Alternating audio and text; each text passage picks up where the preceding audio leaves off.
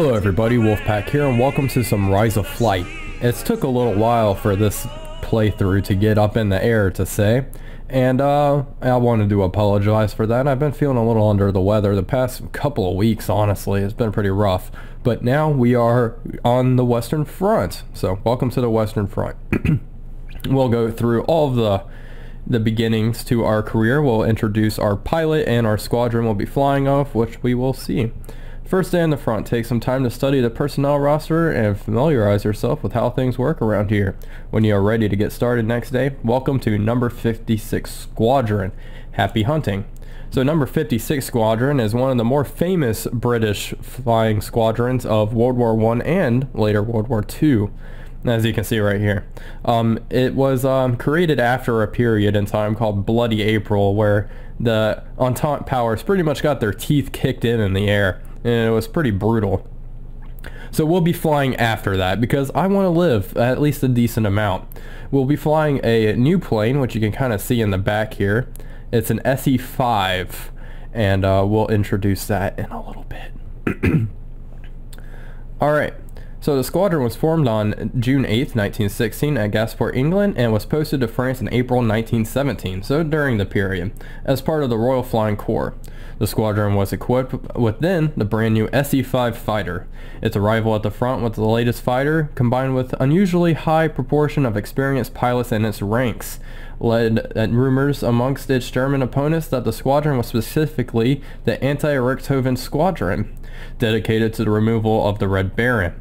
Although there were no truth to these rumors, the squadron did shoot it down and kill Richthofen's nearest 1917 rival, Lieutenant Werner Voss, in an epic dogfight. By the end of the war, 56 Squadron has scored 402 victories during the course of the war. 40 of the squadron's pilots were killed in action, 20 were wounded, and 31 were taken prisoner. Number 56 Squadron was home to many famous fighter aces, including Albert Ball. He was an original member of the squadron, but was later killed. And we'll go through this a little bit later, but that's just a brief update of number 56 Squadron. I'm sure if you're British, you know quite a bit about number 56 Squadron, but some people might not. So let's go ahead and head to the personnel room. Now, I believe with Rise of Flight, we actually won't get the historical figures in our squadron, such as Albert Ball, but I know Pat Wilson's campaign generator does that, so if you're into that kind of thing, there is that. So this is our character, Jack Brown, pretty basic name, and there's his picture. He was born in 1896, so he'll be 22, I think. Yeah, that's our pilot, and we're just a lowly sergeant, so that is enough for the introduction for now. I want to keep it kind of short and simple so we can get in the air, as not to bore you. And bad weather cancels operations, typical. Weather conditions are too poor to fly. Alright, so all the missions for that day have been scrubbed, and here we are on our normal screen that we all know and love. So it looks like Sunday and Monday were canceled due to bad flying weather. Alright, the date is July 17th, 1917 at 0525, Squadron number 56. Our location is Entree Blanche Airfield. Weather average clouds, base at 1500 meters, 19 degrees Celsius, barometer 748. And wind, there's zero wind. Alright, and our squadron commander is Major Lewis Mills. Alright, fresh mail. Alright, see where we're going. So it looks like we are flying a protection patrol just before 1 o'clock is takeoff, and that is the only time we're taking off. It looks like we're going up with Henry Knight and Walter Hamilton, and Lewis Mills is our squadron leader. What rank is that? Oh my god. Let's go to our squadron room. Let's take a look. I don't know how to... Major. He's a major. That's what that is. Alright. Okay, well cool. So we're just lonely, and it looks like everyone starts off with 0 flight time and such. Let's go to headquarters just to see. And as you can see, this northern portion of the front is pretty hot at the moment. There's quite a few British and German airfields. And it looks like our patrol is going to be, it said protection patrol. I don't see that on the map. Oh, right here. So we're probably escorting reconnaissance planes or something like that. We'll get the full story shortly. So, and it looks like the main city is Lille here. And nothing else. No other real big cities in this area. Or this immediate area. And let's see, what are the Germans flying over here? Albatross. Oh, we are going to be flying right over a Hun airfield. That's exciting. A little nerve-wracking. Looks like albatrosses, D5s. Okay. Alright. Well, let's go ahead and go to missions. And next mission. Let's see how this line patrol goes. Hopefully everything goes alright for our lads. Alright. So now it's our protection patrol, so I'll begin mission. I'll see you guys in the hangar. And here we are in the hangar where I will introduce you to our plane, the SE5 Maybe. I chose this skin. It's one of the unknown pilot skins, so I figured it'd be pretty fitting. So we are at number 3. We have big number 3, and that's our favorite number. And the side of our plane is called Maybe, which is very fitting for one of my Let's Plays. Maybe we'll make it back. Maybe we'll shoot down a plane. Maybe we'll die. There's a lot of maybes. There's a lot of unknowns, and I think that's perfect. And as you can see here, our armament, we have a overhead mounted Lewis gun here on this this mount, which swings up and down, mostly to reload. And you can kind of see in the cockpit we have a drum magazine there to reload it with. We also have a Vickers machine gun that is mounted in the hull of the aircraft, which is helpful as well. So we have a decent amount of firepower, 2 machine guns. It's not too bad. This plane can also carry bombs, so it can also be like a ground attack aircraft. And yeah, that's about it for the time being. It's a fairly nice looking plane. It's very boxy. Aerodynamics are probably pretty bad, but this plane is one hell of a diver, so it is definitely a boom and zoomer. So I need to be sure to work to my strengths with that type of thing. Alright, let's go ahead and open up the plane settings here. We want to keep our gun convergence at 125. Fuel, let's go ahead and bring down to 85. I hope that's good. It depends. We're just taking a short trip across the front, so I don't think it'll be too bad. Actually, let's bump it up to 90 just in case I get lost. Field modifications. I can't have any of these because it's an expansion, which is ridiculous. It's really annoying, but I won't get too much into that. And we will carry, not a Luger, we'll carry a Webley. Alright, okie doke. And I think we are ready for action, so let's go ahead and head to the mission. And we're flying kind of a funky route, especially on the return trip. It looks like I don't understand. Maybe, oh, we're probably escorting the plane back. I wonder what we're escorting. I suppose we'll find out, but yeah, let's check our settings. Nope. Hopefully the realism settings are set to something normal. They normally are, so. Oh, and one more thing about this. I'll talk about the plane a little bit on the runway. The problem is the AI likes to take off immediately. So let's go ahead and set our track IR, and we'll go ahead and mixture all the way up. Have our radiator. Okay, anyway, let's look back here. So something neat about this plane, which most World War I aircraft did not have, is it has a rear stabilizer, which is adjustable, which can be pretty nice. Alright, so let's go ahead and ignition, and there we go. We are hunky-dory. We're in action, baby. Alright, and let's kind of close our radiator for the time being. And it looks like we're already rolling, just the 3 of us today. Alright, let's kick back our rudder. Ailerons are good. Alright. Alright, let's get rolling. And those are probably the planes we are escorting right at 12 o'clock at the moment. And the plane likes to jolt a little bit to the left, but just counter with some rudder here. And we are rolling. Accelerate. Takeoff speed is at about 40-50 miles per hour. Closer to 60 actually, and there we go. Rotate. Easy enough. Just wants to come off the ground. Beautiful. Alright, and let's go ahead and meet up with our squadron mates.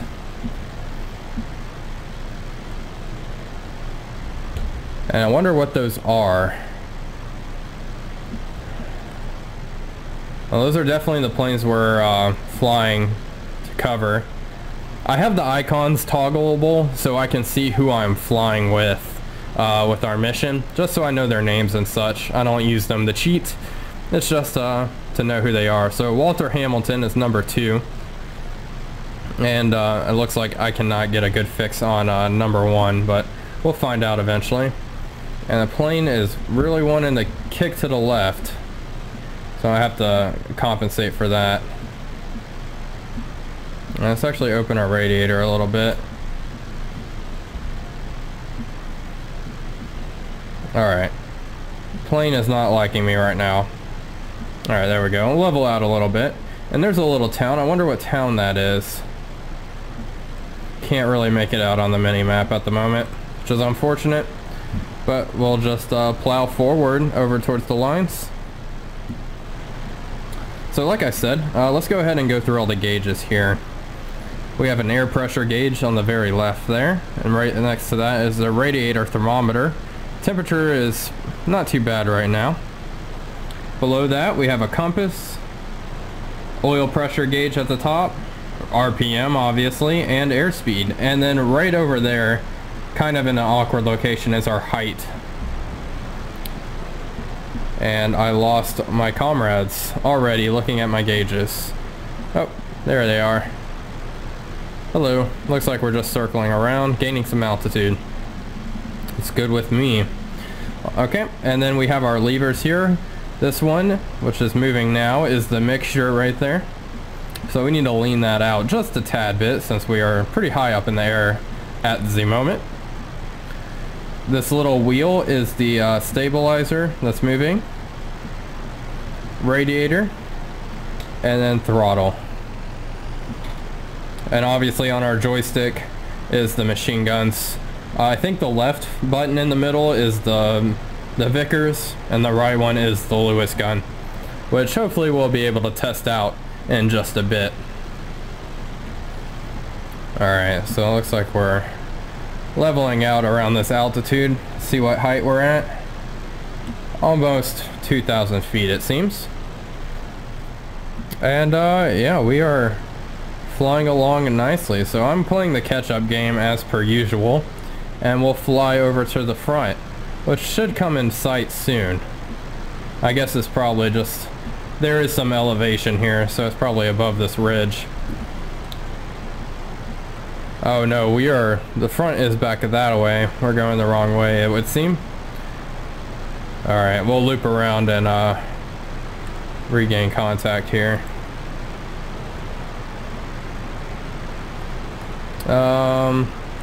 Alright, well, let's see who our leader is. I kind of forgot already.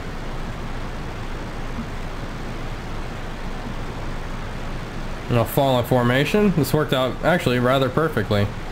Well, there's Walter.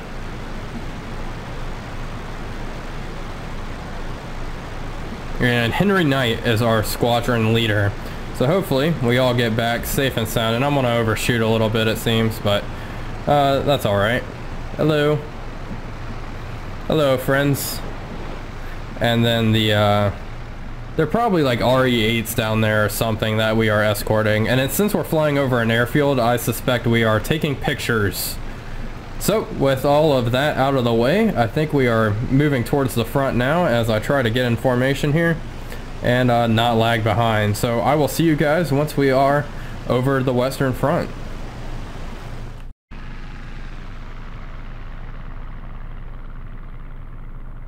Alright, well, welcome to the front lines. There you can see no man's land. The big, brown smudge on the earth. And the planes we are escorting are a little below us. We're kind of, there they are, they're right ahead of us. I established they are DH-4 twin seat aircraft. And we are just flying patterns around them. However, I think there might be Huns about, especially this close over no man's land. We got to be careful. I'm sure German observation balloons have spotted 5 aircraft heading towards their airfield, so we need to be on the lookout. I'm not sure if they're actually taking pictures, however. I think they might be bombing this airfield that we are heading to. One of the reasons I say that, we're flying at a fairly low altitude. I'm not sure if they would be taking pictures at this altitude. It just seems a little low, to be honest. A lot of Archie fire is going to be attracted. So that's why I think this might be more of a hit and run type scenario. And you can see those are our planes we are escorting. Pretty big buggers. And I probably should climb up a little bit. Stop lollygagging this close to our big guys. I'm sure anti-aircraft fire is going to start erupting any moment now as we cross no man's land, which is almost right below us. Still have a little whiles to go. But yeah, there's no man's land. You can see all the trenches down there. Absolutely insane. And let's keep sharp, make sure I'm not distracted too easily. Make sure there's no enemy machines about. Always keep your head on a swivel. Now, one thing that is a little odd is this plane does not have a very good gun sight. Like, we have this little middle circle where an Atlas sight could go. Unfortunately, I don't have that. And then we have this here, this sight. So I might be using this a little more often here to aim, but we'll find out as we go. Alright, over no man's land now. You can see all the craters and such, and artillery going off down below there. And I feel like I just heard a flak burst, but I could be mistaken. I think oh, yep, there we go. Hello. There is the Hun Archie. And we should be approaching the airfield momentarily. Looks like we're looping back around. So I will follow the squadron leader with that maneuver. Now the German artillery, and I've said this before, but the German artillery is the pitch black color, like that. The Allied and the Entente powers have a lighter colored, it's more of a dark gray. And you can tell the difference. It's sometimes hard to tell if you're not really looking for it, but this is definitely German artillery that is trying to shoot us down. I'm not too worried about it. The artillery seems fairly sporadic at the moment. The anti-aircraft, I should say. And what is that? Oh, it's a balloon? A Draken? Maybe we'll shoot that down. Even though they are fairly dangerous to attack too, because they are oh, that might be the airfield we're going for actually. I don't see any machines on the ground scrambling, so that's a good sign. We need to stay at altitude, however. Don't dive.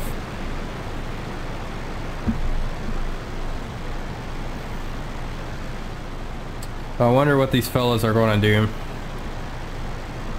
They're going to drop bombs, or are they going to take photos? We'll find out. Oh, that was a big shell that just went off over there in no man's land. Alright.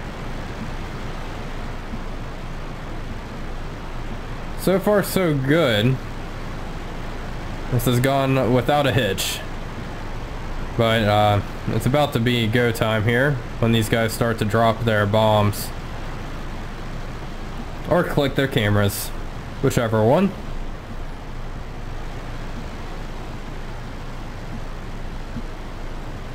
But I think they're dropping bombs.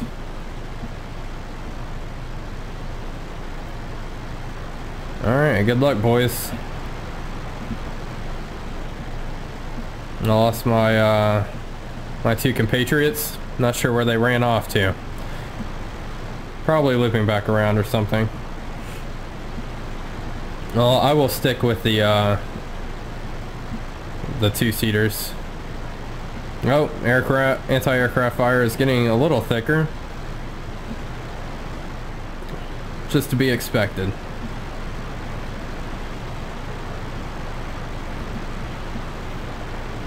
Okay, those are SE5s. That's my squadron. Yeah, it's definitely getting thicker. There's multiple bursts in the sky. Oh. The chances of getting hit by it are fairly slim if you keep maneuvering. The problem is if you get hit by it, you're pretty much done for. Especially if we get hit in our wings, we need to be very careful in our dives. Because this plane can dive. I might showcase it. If we get in a combat scenario, I guarantee you we're going to showcase it. But if not, I will just showcase it anyway. This can get to like a 160 mile per hour dive fairly easily, with little risk. You just got to be careful when pulling out of the dive, so you don't shred your wings off. Which is the same for most aircraft, but this one a little more so since you can dive at such high speed.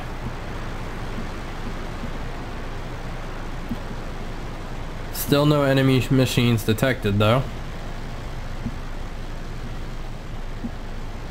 Oh, we'll stick around for a little bit more. Are we already turning about?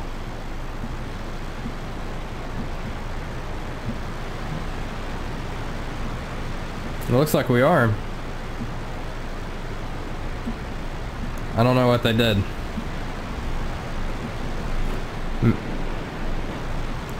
Maybe they just dropped bombs. They weren't effective. Yikes. That was pretty close. Not a fan of that. Alright, well, let's get the hell out of here. I'm kind of lagging behind. Let's open up the throttle. Pretty much just go straight towards my squad.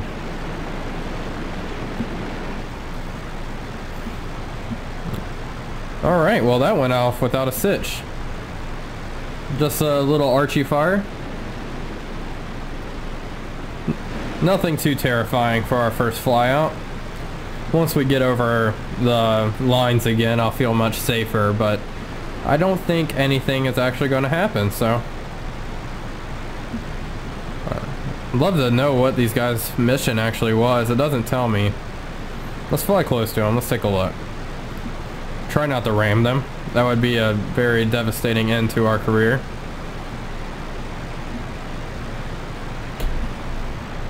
Hello. Nice looking planes.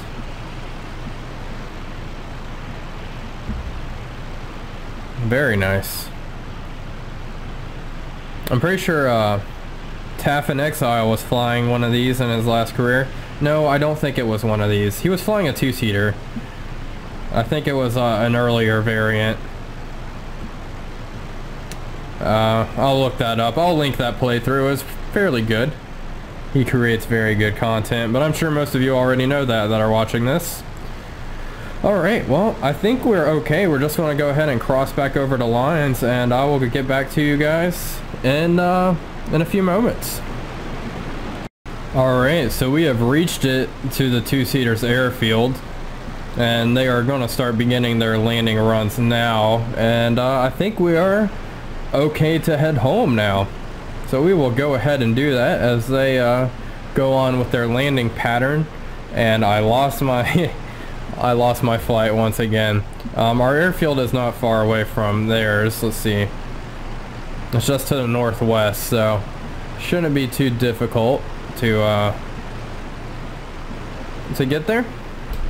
Let's see. I guess they're not going to land immediately. They're probably going around to, you know, land into the wind and such. Even though, earlier, I was told there was no wind today. My friends might be flying in that cloud. Who the hell knows? They like to do that a lot. So, alright. Thanks for the fun, guys. It's been a jolly good ride. Yes. Yes. Alright, so we'll go ahead and head on home as they land, and we'll proceed to land. So, I'll see you guys momentarily.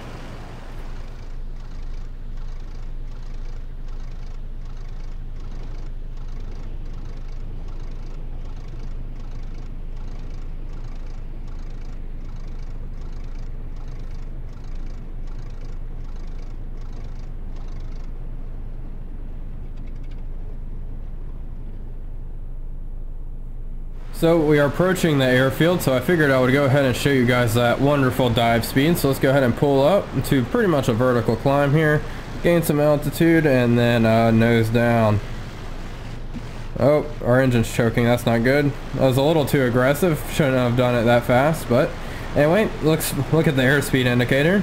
Going down pretty rapidly, 160 miles per hour or over, and we're still going. So let's just lean up so that way we don't rip our wings off, but yeah, we're still maintaining that speed. This plane is fast as hell.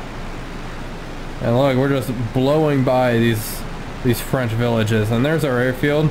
We're coming in a little too hot to land. What city are we right by? Let's see here. S.E.5, I think that is the town we are flying over right now. Let's go ahead and throttle down. Nice little French village, and there's the church right there at the top of the hill. Hello. Alright, so we're going to come in for a landing here. Let's check the windsock real fast just to be sure. Well, there is no wind for our landing. Throttle up a little bit, and it looks like there is actually zero wind, so we should be good. Probably going to land pretty much the opposite direction I'm going now, just to avoid all the trees and such.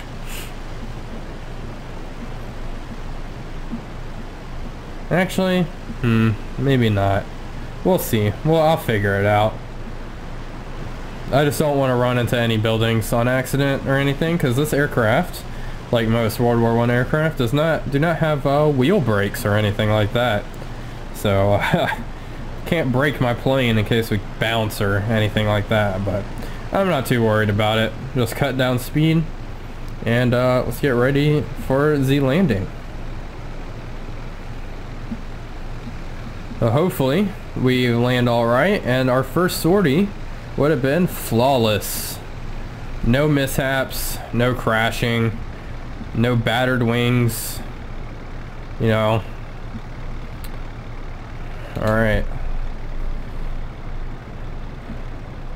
Alright, here we go. Let's kill some airspeed. Try not to stall. Coming in a little hot. We should be alright. Pitch up. Alright, one little bounce.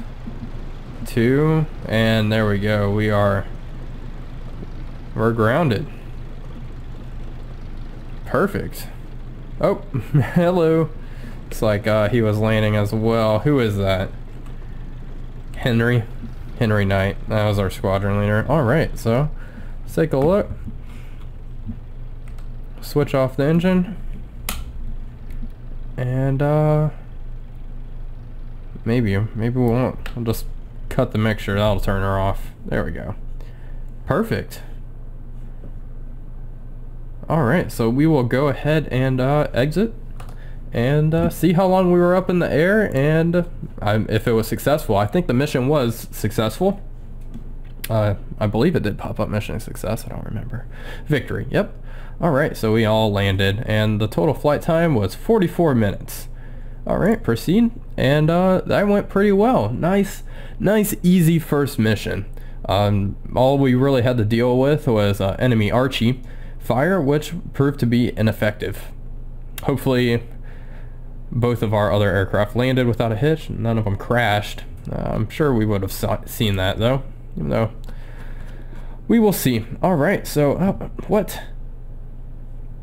Ellis and Walter have already shot down a plane, so we're going to have to try to keep up.